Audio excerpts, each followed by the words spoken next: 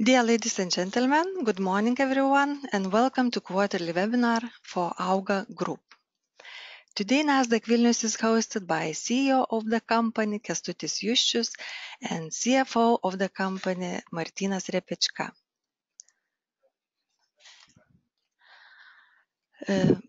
Before we proceed with the presentation, I will shortly introduce you with the agenda. Firstly, Mr. Juščius will comment AUGA Group financial results and inform about current events in the company. Right after the presentation, we will open the floor for questions. All questions will be addressed after the presentation. Mr. Juščius, I invite you to start the presentation. Hello, good morning everyone. I am actually first time in my life speaking on webinar. It's great that we have so much attendance, and wants to present first of all from a short introduction of our financial results, and most of them we are in detail are presented later in our financial management reports, which everybody can read it on our and published on our website.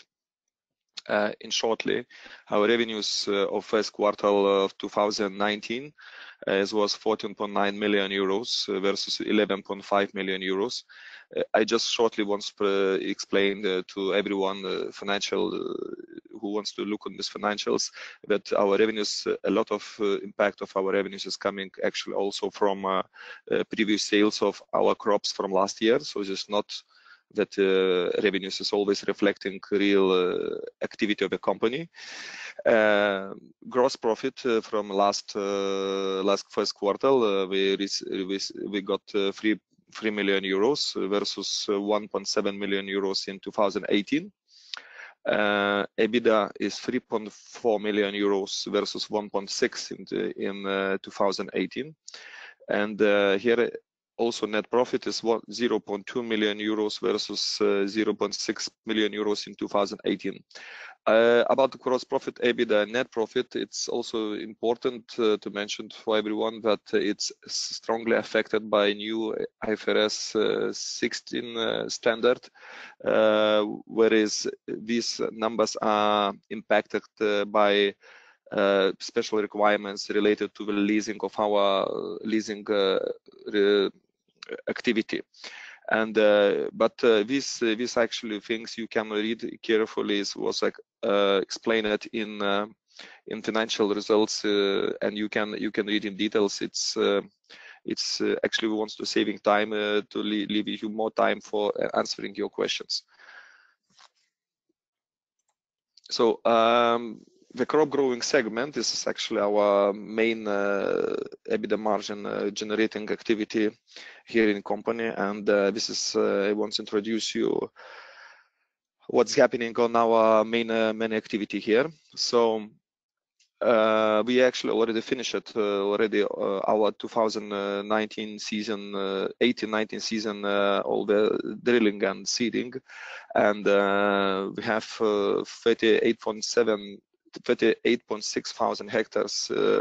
It's very similar amount of 2000 last previous season, and also it's very equal amount of cash crops. We call it cash crops because this is 28.7 thousand of cash crops, and 28.5 thousand this was in 2017-18 season. We call it cash crops because these crops are produced strictly for sale, and the forage crops, which is actually this year 8.9 thousand hectares, and previous season it was 9,000 hectares.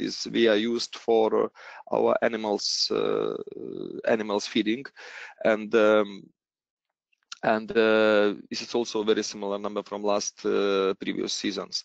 From the cash crops, we have split it of 11.4 thousand of winter wheat, and 11 11,000 winter wheat, and in total is 11.4 in wheat, 8,000 hectares of legumes, and 9,300 of other cash crops.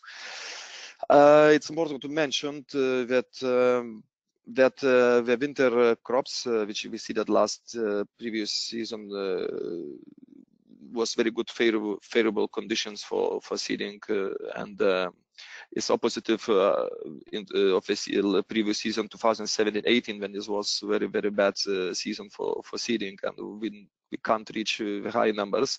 This year it's very good. Was the conditions for soil preparation, and also it was mild winter, and winter crops looks really good. And we had also in Lithuania here quite a dry spring, and this dry spring actually creates some challenges for germination of some crops, but we have enough rain last 2 or 3 weeks, and it's actually solved this water, let's say, dryness shortages quite okay.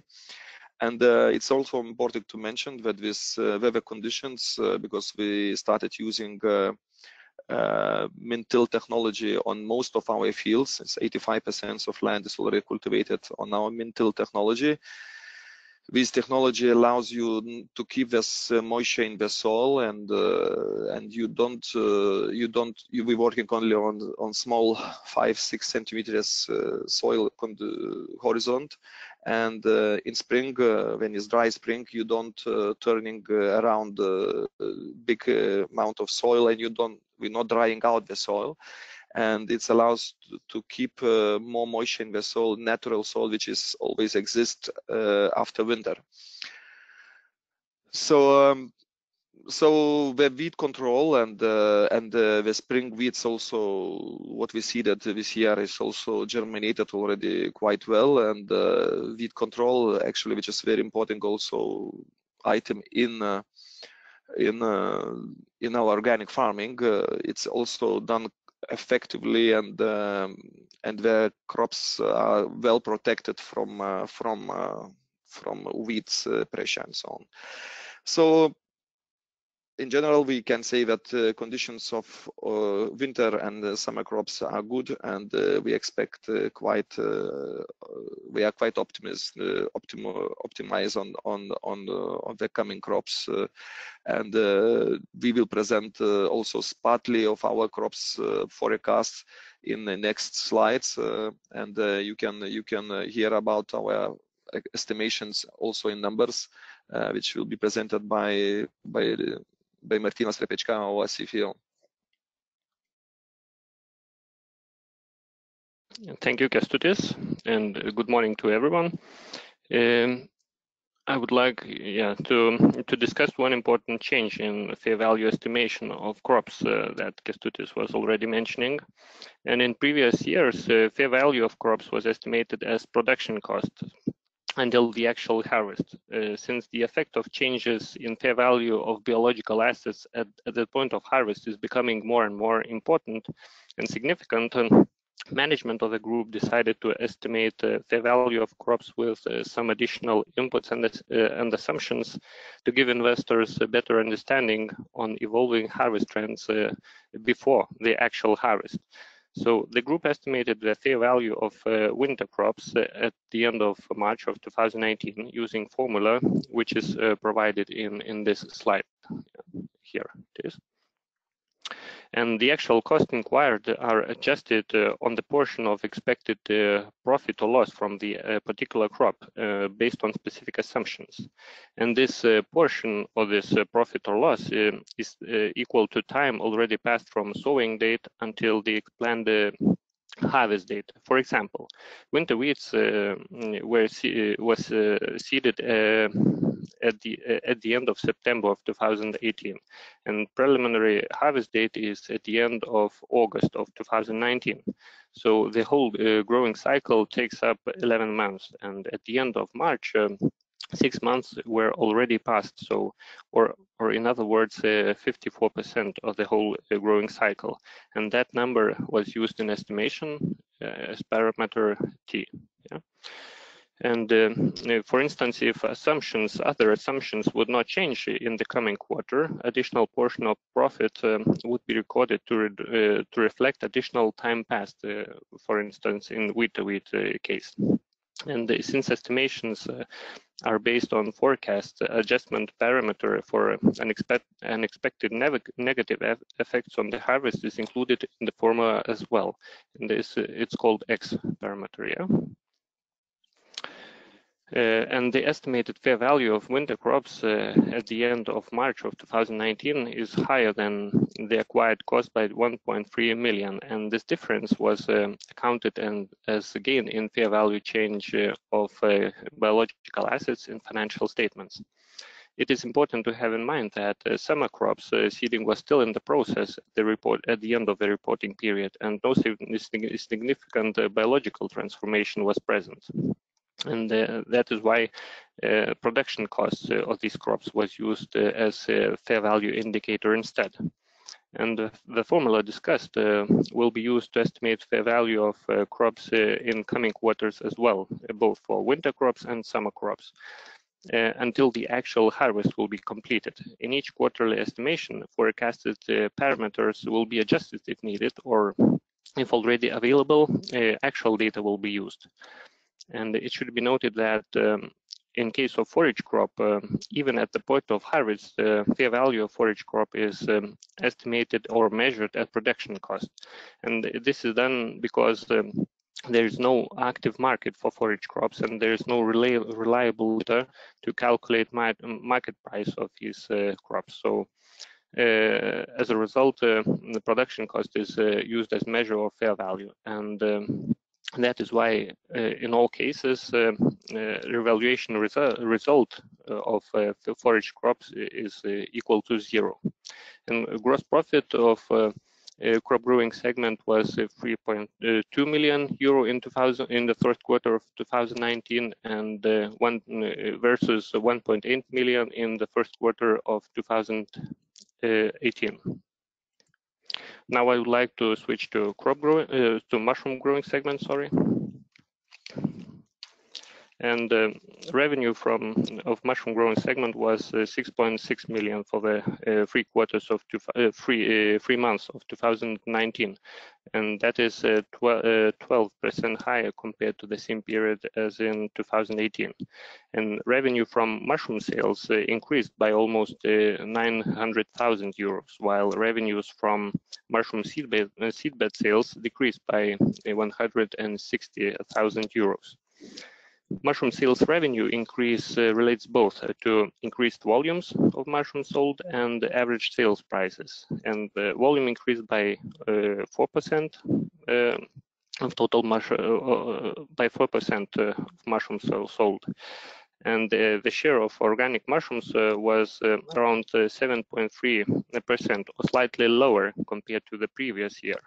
And the share of organic mushrooms slightly declined because there is a shortage of fresh mushrooms in the market, and part of organic mushrooms which previously was sold to processors during the first quarter of 2019 was sold as fresh non-organic mushrooms. And serving fresh market is priority to the group due to better prices and purpose to keep strong relations with the clients. And since prices of fresh mushrooms are higher than those sold to processors, increased share of fresh mushrooms in total sales also had a positive impact on average prices. Both organic and non-organic average prices increased. And it is important to mention that list prices were also successfully increased to major clients to reflect increasing production costs.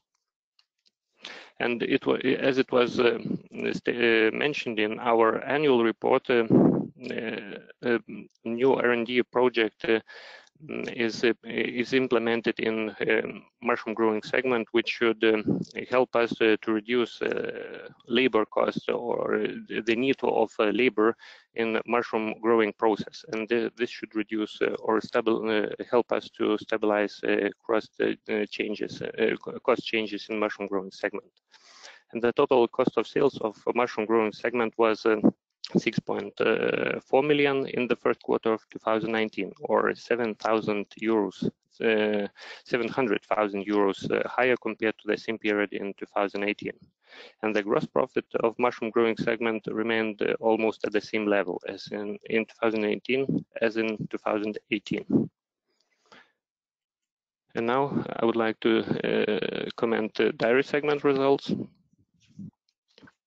And the dairy segment sales revenue for the first quarter of 2019 reached 2.6 million and was around 14% higher compared to the previous year.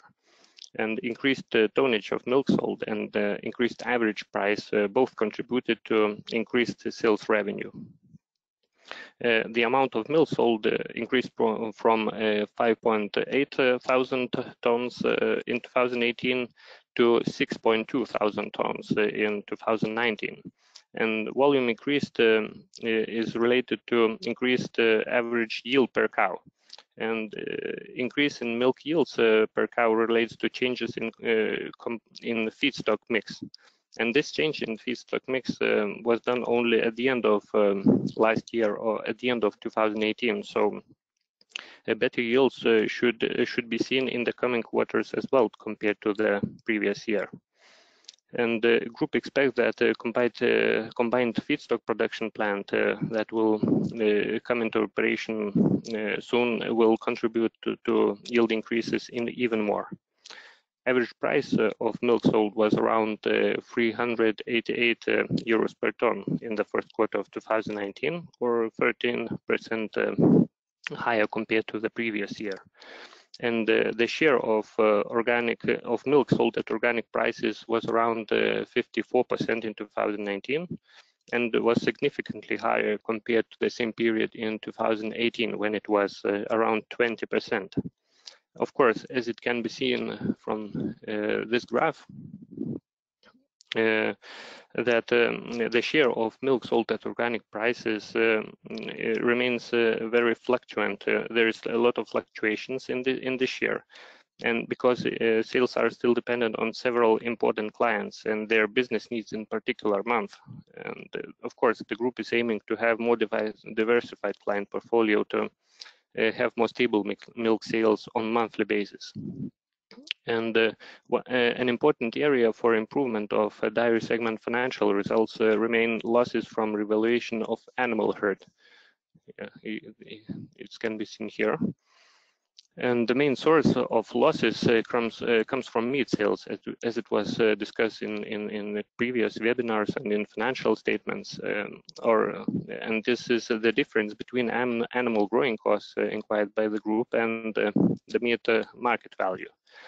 And the management expects that investments into animal welfare should help to reduce these losses, as animal production lifespan will be longer.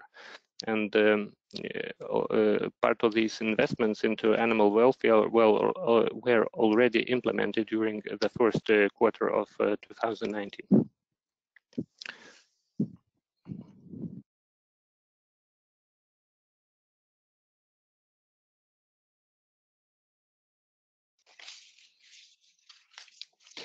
Okay, so thank you, Martynas. So I follow now on our important sector, which is quite still is small in our portfolio, but it's the most growing sector in our group. So the sales of end users products, which we call it, is preserved mushrooms, vegetables and soups, packed vegetables, bottled milk and milkshakes, eggs and packed poultry products, and other end users consumers products. It was 58% higher versus the quarter of 2018.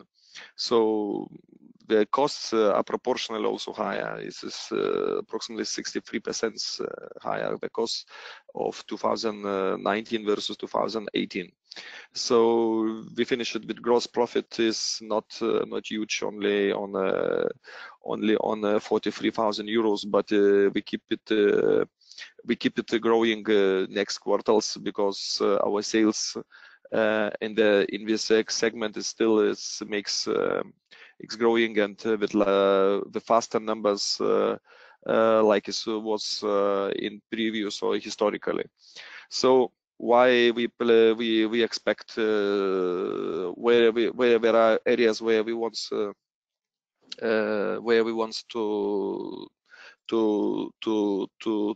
move our sales, in which areas. So first of all, we had we not yet sold nothing to one of the largest, probably the largest market in the world, the United States market, because our products was not certificated by federal FDA certification, which is actually special certificates allowing to import to United States. And recently, United States FDA registration for our retail and user products was finished, and it opened wide opportunities to export our bestseller subcategories to the largest organic market in the world. But first contracts are already under execution. We have several customers in this market, and products should reach customers in third quarter already of this year. So it's important also to mention that our company is already on the process of getting a Chinese organic certificate for our dairy and preserved products. Chinese organic certificates, it's quite special because it must be certificated from, for example, for all the production value chain. So that means from every cow farm till processor of milk.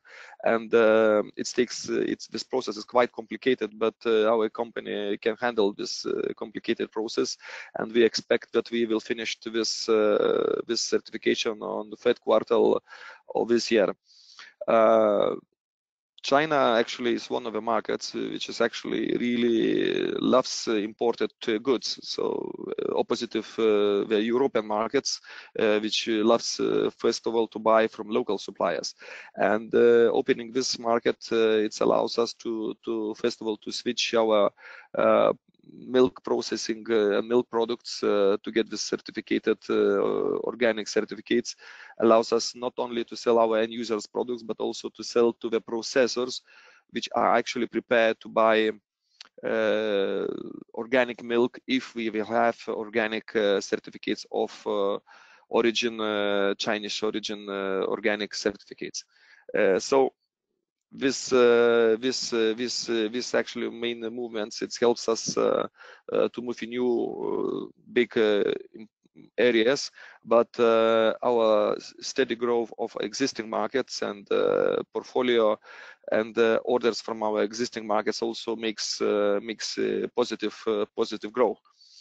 So we are quite optimistic about this sector, and we think that it will create a lot of opportunities in the company next quarters.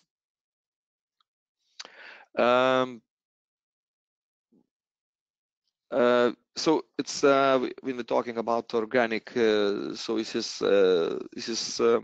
it's always related with products which are with good animals welfare, with good practices on the healthy food, but also good practices on soil management. So in total, consumers are becoming more demanding, and it is important not only that for food is organic, but minimizing environmental impact in production process as well. There are many researches which shows that consumers, when choosing products, are increasingly focusing also on corporate social policies and a good government practice. All this makes up the concept of sustainable business. And if you call it like organic, there is a lot of producers who produce already organic food, but not there are not many who can claim their products on sustainable claim. And sustainability in our company and from beginning is integral part of AUGA Group vision and business model, of course. After successful implementation of secondary public offering last year and attracting investments to sustainable business development, the company has further focused on the fundamental changes in the development of the chosen business models. We're actually working on implementation of biomethane to our practices. Our research developing department works also on the prototyping first biomethane-driven tractor, which we're working together with local and international companies and the technician universities. And we believe that we can create a technology which makes times less CO2 footprint from production of food, and we can change this farming model not only good for healthy food for humans, but also good way to make it to save our planet.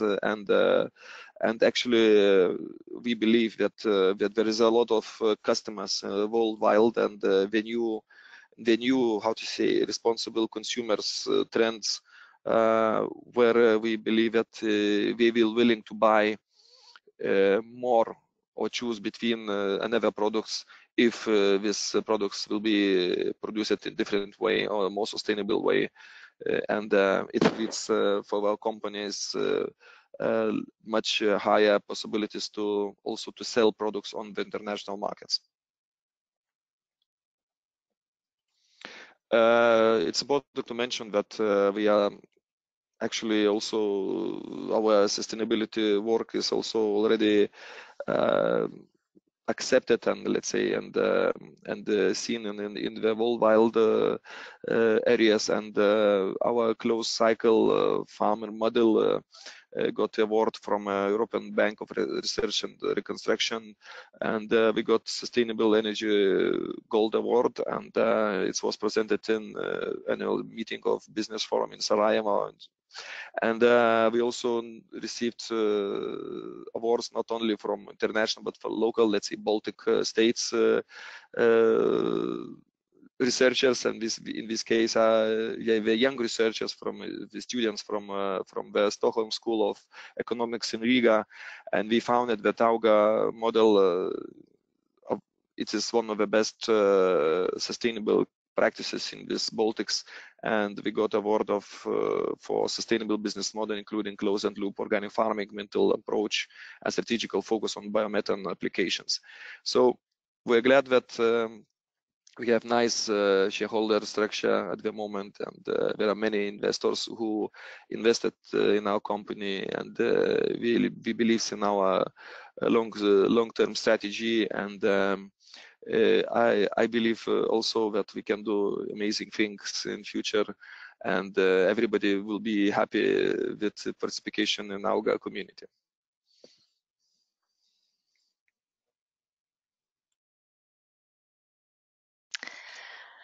Thank you very much for the presentation, and now we can proceed with the questions. And I would like still to remind you that you can send those in the section on the right side of the screen. And the first question is the following. What is the current situation with bank covenants? When do you expect that you will comply with it, and when you will be able to renew your CapEx program?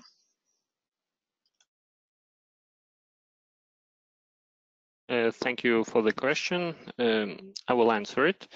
And the current situation is with the financial covenants as is that we are not breaching any covenants because as it was mentioned in our previous financial statements that covenants were changed in agreement with major creditors, and now only equity ratio covenant is applied, and we are compliant with this covenant, and debt-EBITDA ratio covenant is not applied until the third quarter of 2019, when, let's say, new harvest results should be seen in full scope, and then the covenant will come into place once again.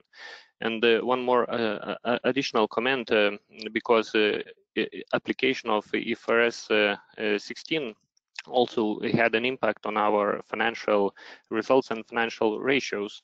But as we have mentioned in our interim financial statements, that there is an agreement with the banks that financial covenants throughout 2019 should be calculated as if eliminating effect of IFRS 16.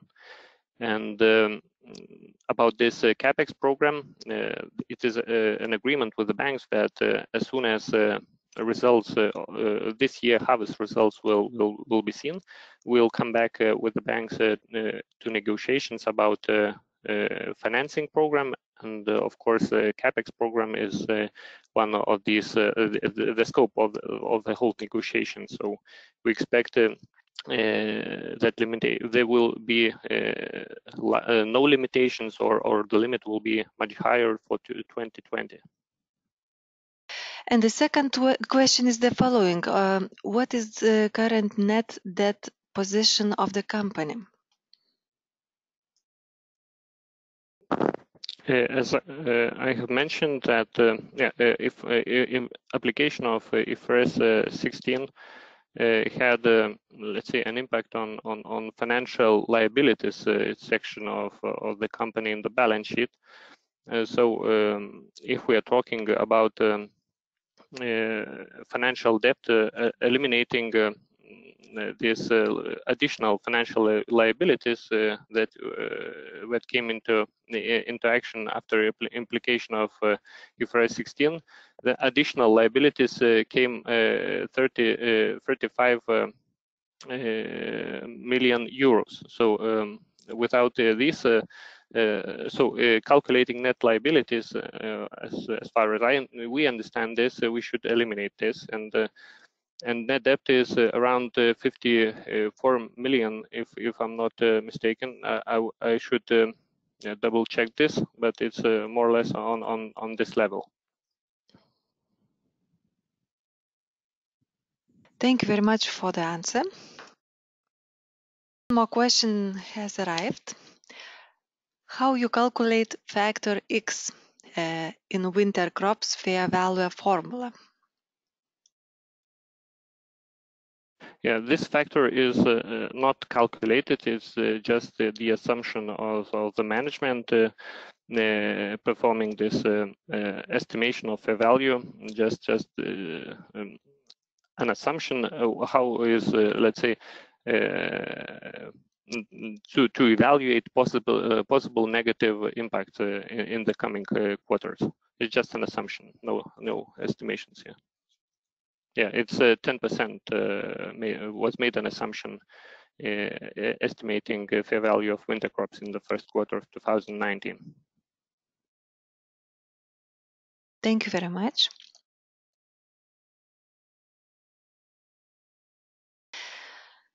We received one more question.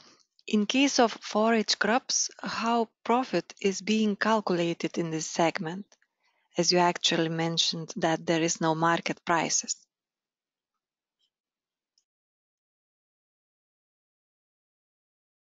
Well, I'm not sure if I understood the question correctly, but talking about forage crops, the profit, there is no profit in talking about the forage crop evaluating crop growing segment results, because even, as I mentioned, even at the point of harvest, the fair value of forage crops is equal to production cost. So the profit is always zero.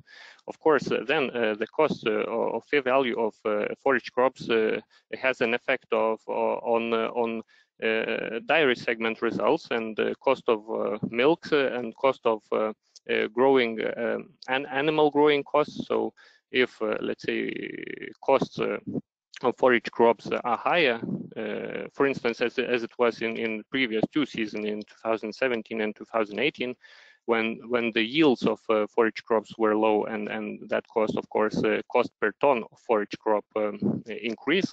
So increased costs of forage crops has a negative impact on dairy segment results, and of course on total group results.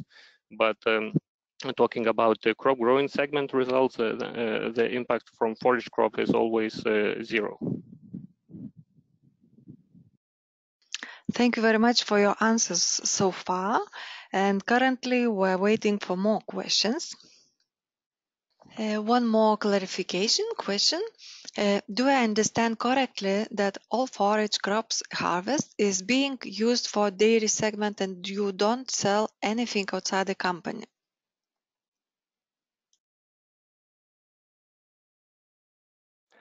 Yes, talking about forage crops, yes, we in general talking, yes, we use forage crops only for feeding of our dairy segment, and we do not sell forage crops outside our group.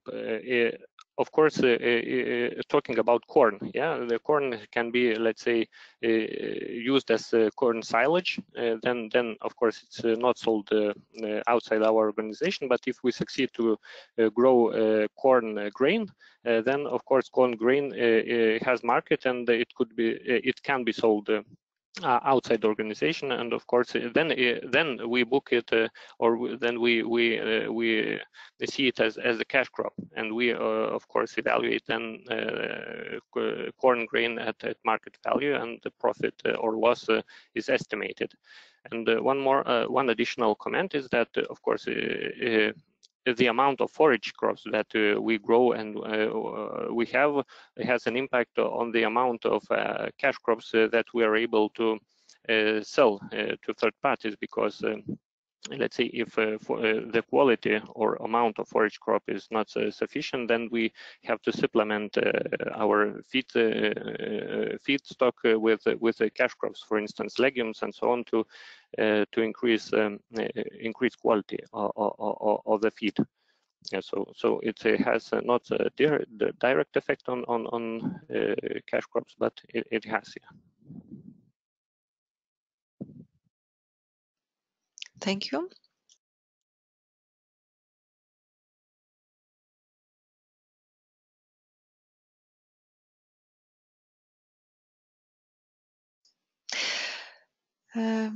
Maybe may I also ask you, from other companies we heard a lot that IFRS 16 impacted very much the results of companies this year. So maybe you would like to comment a little bit also on that.